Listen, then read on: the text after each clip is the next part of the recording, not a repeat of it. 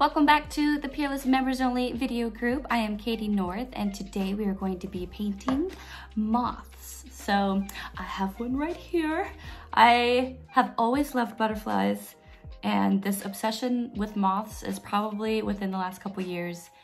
I just think they're so cool, and they're like, oh, they're just so cool. There's so many different shapes and colors and really weird, funky uniqueness, and then all of a sudden there's like this iridescent or fuzzy factor. I love it all. So today we're gonna do the moth. It is a lot more simple than it looks like, just a little bit of patience, but I hope you enjoy it. Let's get started. All right, to get started, we are going to need to do our outlining of our moth. So you're going to want to use a pencil and make sure it's very light on the watercolor paper. That's just because we're not going to do any harsh or black outlining, and we want it to be very gentle and soft, so when you put the watercolor down, you don't see the graphite of your pencil or a pen. If you want to use pen, it's fine. It's just going to look a little bit more more illustrated, which would definitely look cool too. So if you would like to follow along on the left hand side, this is the image that I drew in Procreate and how I drew it out. And then, or you can use your light box or a bright window to trace it onto your watercolor paper. Especially with something this detailed and kind of knowing exactly where all the little placements are, I like to use my light box just so I have a nice, crisp, clean page. I don't have to erase any marks, or I kind of know exactly where the pencil is going, and it keeps the page really clean and, you know, keeps the fibers of the watercolor without being too roughed up by eraser marks or anything like that too. So once you get it down on your paper, we will start painting.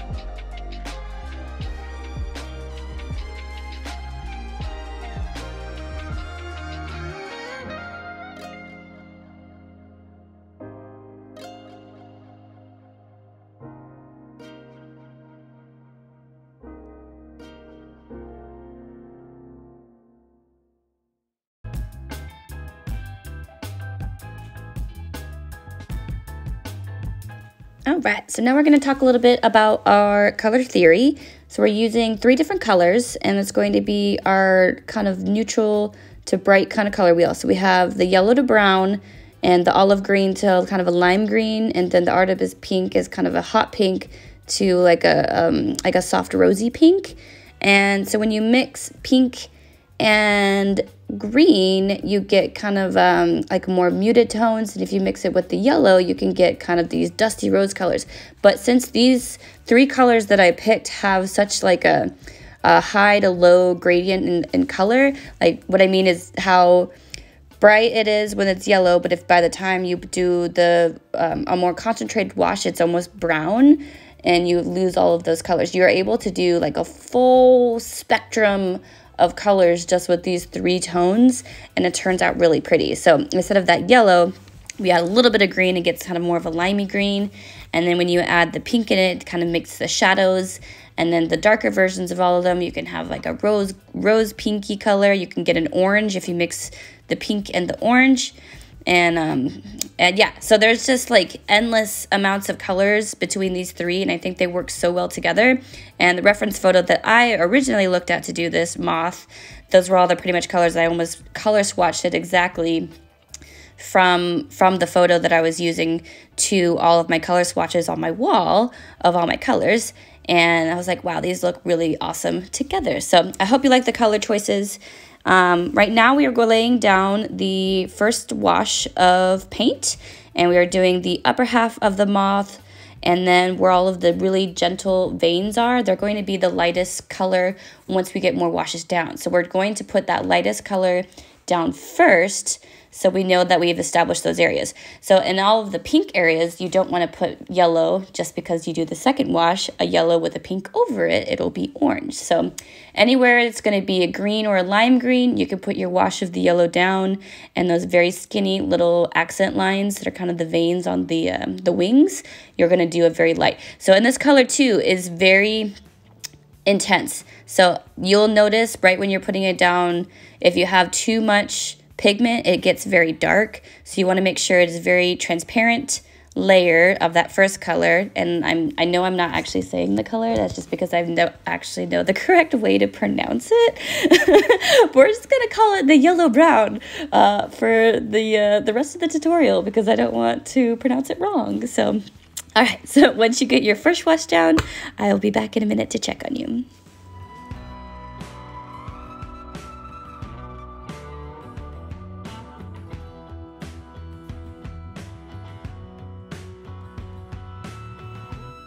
All right, so now I'm going to start adding some pink into the tails of the moth.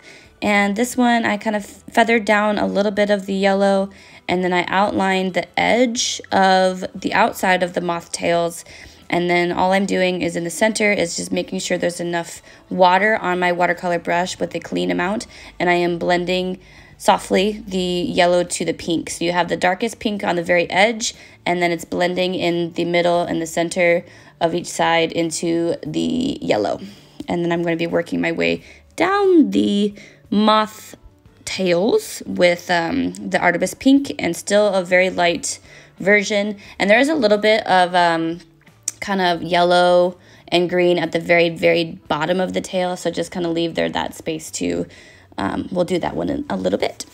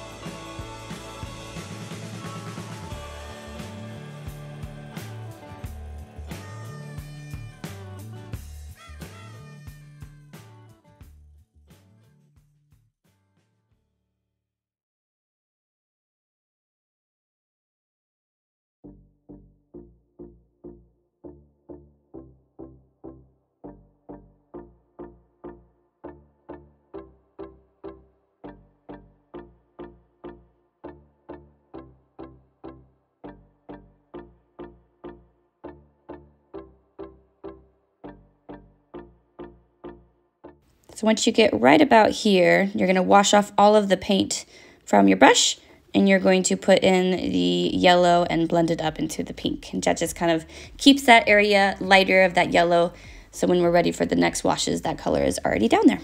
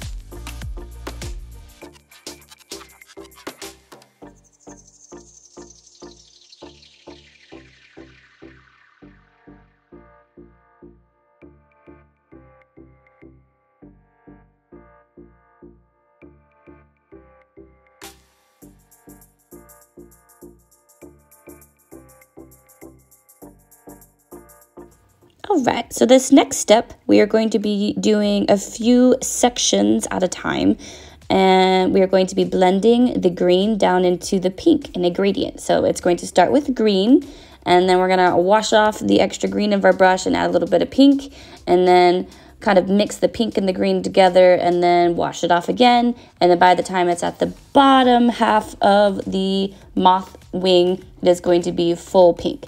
So this only works if your paper is wet enough, but not too wet. And I'm doing it in sections just because I don't want there to be any drying edges, like you would get if the paper started to dry before you were able to do the blend. So a couple troubleshooting things with this.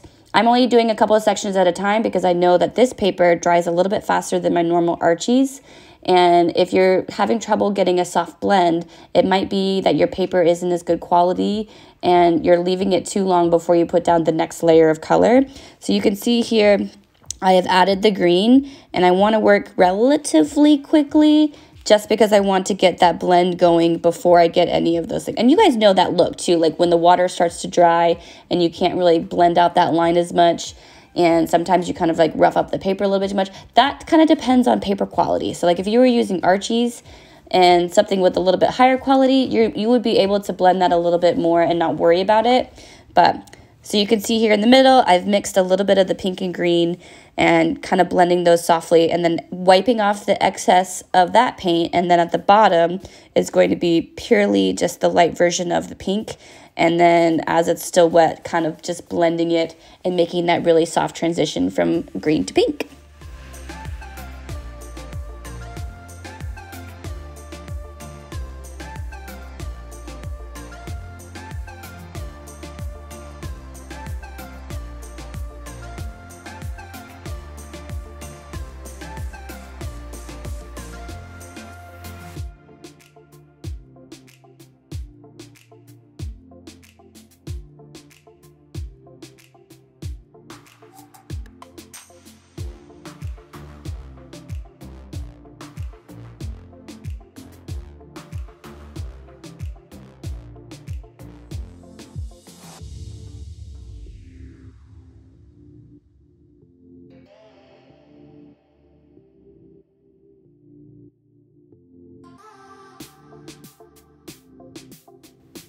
And one of the things that I have found that helps too is just wiping off the paintbrush and making sure that the paint is green, especially when you're trying to do these blends with such a like a transparent color and they're so light. The tiniest little bit of green in the pink can tint it to change the tone.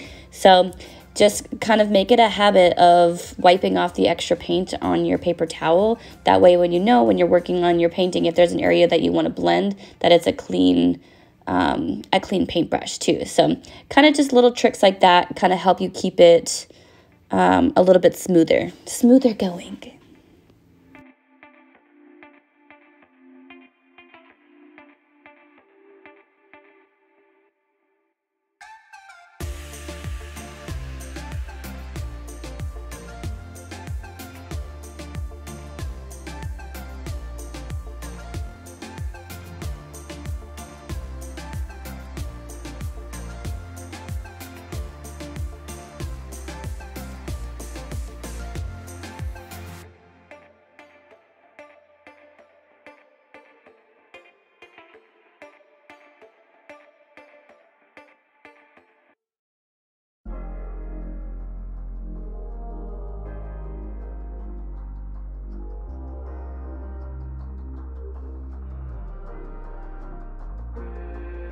All right, so another way to do it, I wanted to show you another option, is to do a little bit more heavy amount of paint and blend it as it goes. This is a little bit trickier because you don't want any of the green to go down on the bottom of there, but if you're comfortable enough kind of mixing the paint, like the paint on the paper, you can do it like this. You lay down a big kind of blob of the pink. Make sure you go all the way down to the very edge before you start mixing. And then while it's still wet, connect the green to the pink. And you can use the same kind of like wipe a little extra off the paintbrush. But this way is a little bit quicker. But it just kind of depends on your comfort level for making those blends.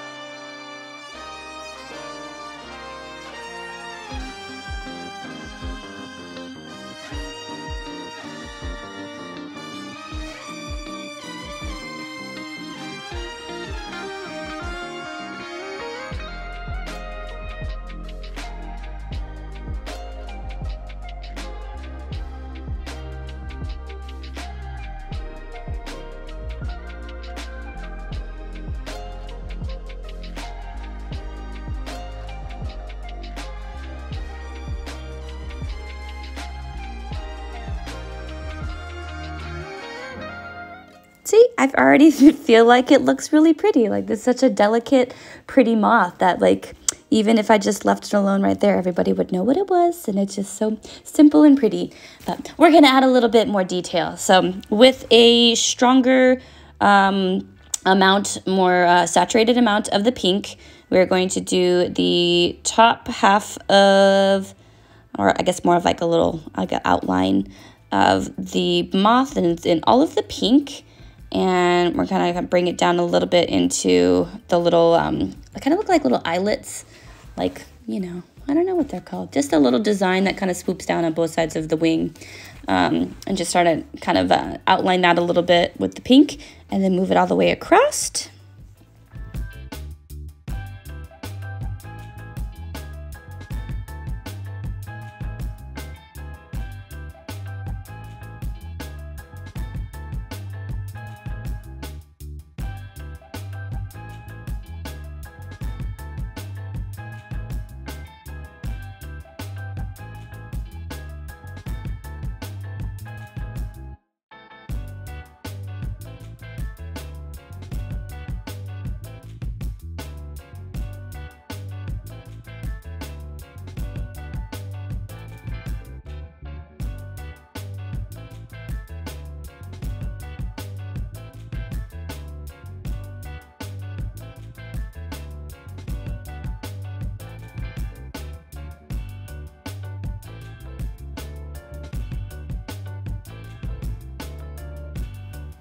Alright, so now we're just going to touch up a little bit where those wings are coming into the center, a little bit more, just a little bit more of the green and the pink, and then we're going to be creating the shadow, kind of like where the wing overlaps the body of the moth, and we're going to be using that yellow to brown and a little bit more saturated with it so it turns to more of the brown. And so right at the very edge of the wing, there's a very skinny outline of the yellow. You want to make sure to leave that because that's going to give it a really nice highlighted area.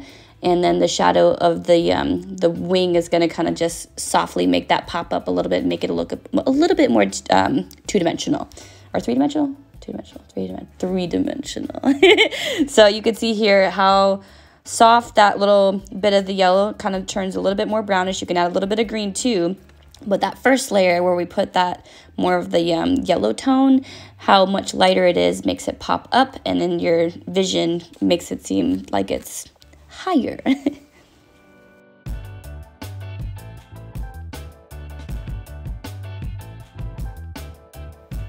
And then again on the other side, and I love the contrast between the green and the pink. I feel like they're so pretty together.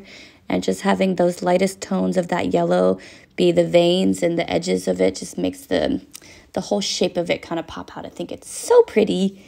And then, so once we've added that like shadow area between the wing and the base of the body, I just want to kind of pop up some of those pinks a little bit more so we still have that soft blend in there too. So outlining again and re-blending those pinks into the green of the body, and then moving back out a little bit more, all of those little furry, you know, hands and arms or whatever you call them on a moth. Maybe I should look up like I don't know, anatomy of the moth, so I'm saying all the correct things, but I feel like little furry arms are just as well. So once you get all the furry little arms in there, you can add a little bit of pink into that yellow area. And when you mix the pink into that yellow, you get kind of this like really soft, like sherbety orange color. And especially when you mix it with the green too, oh, it just gets so good. So each little tiny detail just adds an extra little layer of texture and depth. And even though there's really not a ton of paint on this painting, all of those little details just give it like just that little bit extra to make it so pretty. So working around again, I am trying to just make sure those little veins are as skinny as I'd like them to be. I'm trying not to do too much of this though, just because if I start mixing, or not mixing, but laying down another layer, I have the potential to not have that soft blend anymore, then it looks more outlined, and I definitely want to keep it more soft and the nice, clean, smooth transition. But as you can see, there's some areas that need a little bit of sprucing.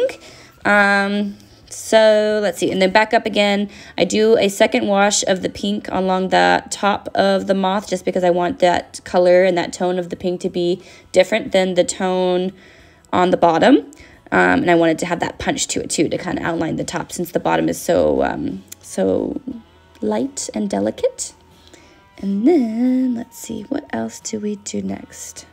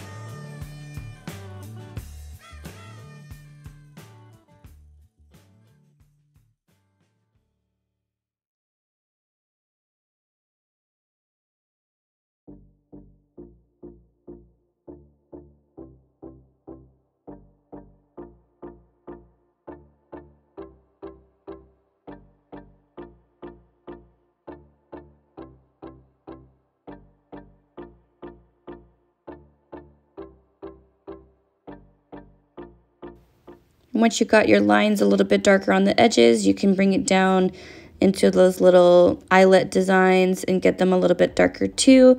And I do go back over these afterwards with a black micron pen, just where like the little top of it is, just because I wanted it to be super sharp and kind of more, I mean, yeah, the reference photo I was looking at has them a little bit darker too, so I didn't want them to be too light, and I like the contrast, so that will be after. Right, so now we are going around, and I outlined this bottom wing with pink, and then I decided later that I did not actually like it. So, but you don't have to do that if you don't want to, and I actually think it's a little bit prettier when it's the softness of that little yellow, but that's fine. This one, I'm like, oh, wait, no, I definitely like this side better, so I'm just not going to do it on this side because, you know, it's your painting and you can do whatever you want to it. That was like my little, like, oh, no moment. But yes, then going back through on the bottom, so now that we have the darker second wash of the green and the pink that kind of make the wings pop up, we need to add some details that kind of separate the different tails of the wing from each other. So I am doing that with the pink. And over the pink and the green, it kind of creates the nice little veins, and are super, super gentle and delicate. And then again on the other side, and that just kind of helps bring out those veins that are kind of like at the top, but a little bit, you know, in shadow for underneath in that second layer.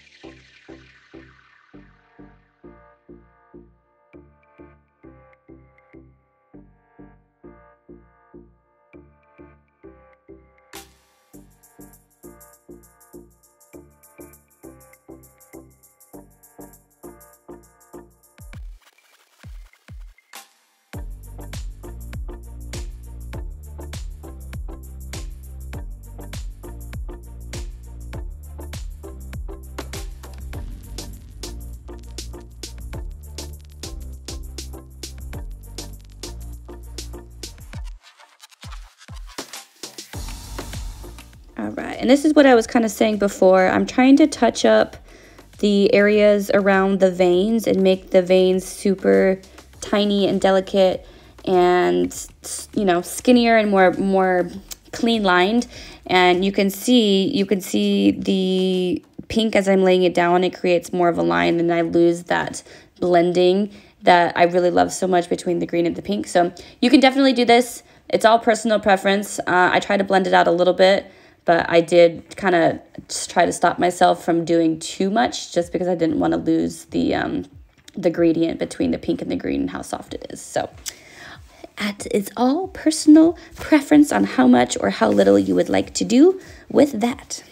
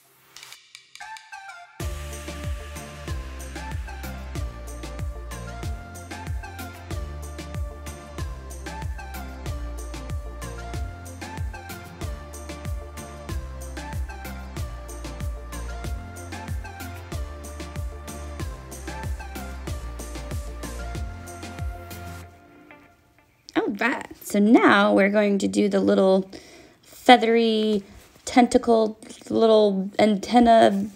I don't even know. They look like feather antennas. I think they're so cool. I used a artist pen in the color brown, or you could use orange or something in between any of those colors. Maybe even like a red would look kind of cool too. Pretty simple though. I kind of outlined the shape of it, and now I'm just drawing lines from the outside towards the center. And if you've ever seen a picture of one of these moths or one in real life, I don't know if I've ever seen one in real life. I would be just like amazed to see it. But they have very cool antenna things. So, and this one in my reference photo was pretty close to this brown. So that's what I chose this color.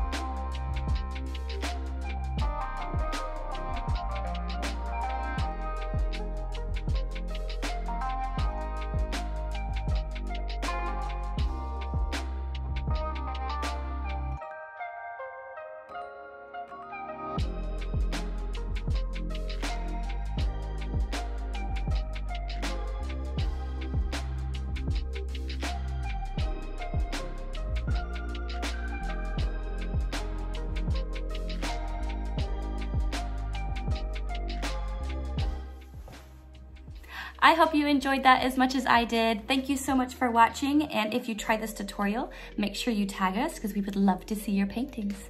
We'll see you next time.